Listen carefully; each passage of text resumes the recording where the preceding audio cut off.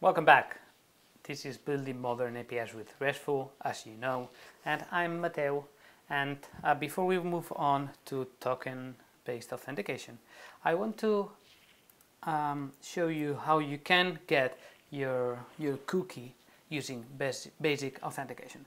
So we said that we can get the cookie by logging into Drupal, but what if the Drupal backend is not available to any user?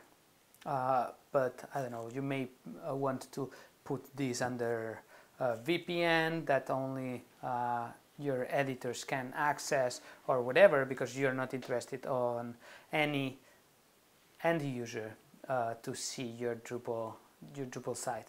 So how would they get the cookie that they need in order to authenticate with cookies? So one workaround for this is using the login endpoint or the login resource. So I'm showing here how, when you're making a request to the bands endpoint, you can see the cookies that are coming back from Drupal. And this is just using the authentication types that we had in the last video. So I'm going to set this back to true.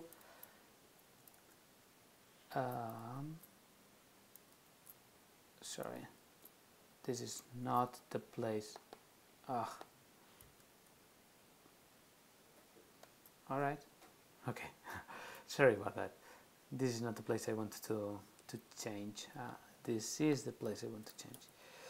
So basically, there is a resource that's called login cookie that is going to be used to give you the cookie that you need. This is the cookie that you need. Okay. This is what I need now. Again, sorry about that. So yeah, the login cookie endpoint is gonna give us the cookie that can be used to authenticate your requests with the cookie provider when you are not logged in and you don't have the browser access to the Drupal backend. So if you check the login cookie, you see that you can use the basic auth authentication method to get back your cookie.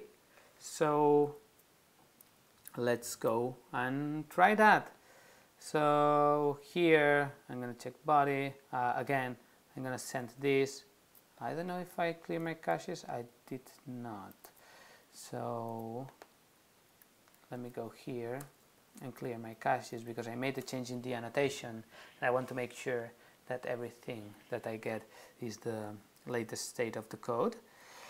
So if I send, since I'm not authenticating via cookie or via the authentication header, I get an access denied. So I'm going to set this to basic, as we explained in the past video, and then this string, that's a representation of my username and password in almost plain text.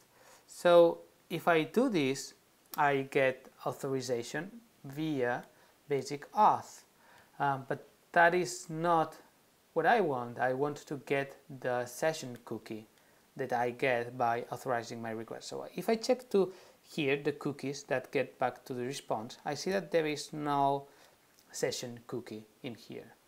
So this is because I'm not requesting the cookie. I'm just authorizing my request to the bands resource. So in order to request the cookie to be sent back, I'm gonna go ahead and hit this special resource called login with my basic auth, and this is going to give me back the cookie that I need.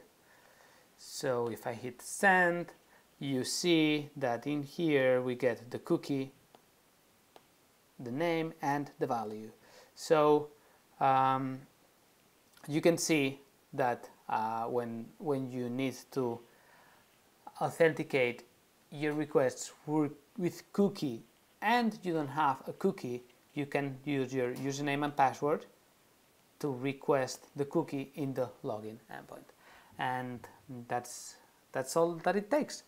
With that cookie, the name and value of that cookie, then you can authenticate your requests in other endpoints that require cookie authentication. That's it. Let's see you in token-based authentication.